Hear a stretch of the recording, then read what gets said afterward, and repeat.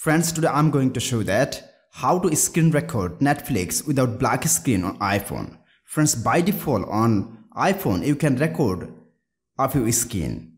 By this screen recorder you can screen record of Netflix without black screen. Friends, for this first you have to open Netflix and you have to play the movie or whatever you want to watch. Then you have to swipe down from the top and you will find here a screen recorder at the down, right? See, now it is flashing. So simply you have to turn on this one, my friends. And by turning on this one, you can screen record of Netflix without black screen on iPhone.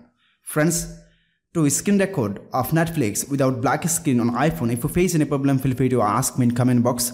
I'll try to give answer as soon as possible. Friends, if this video helpful to you, please like, share, comment and especially subscribe my YouTube channel and press the bell icon to get next video notifications. Thank you for watching. Hope so next time I'll come with another exciting video. Till then, take care. Bye bye.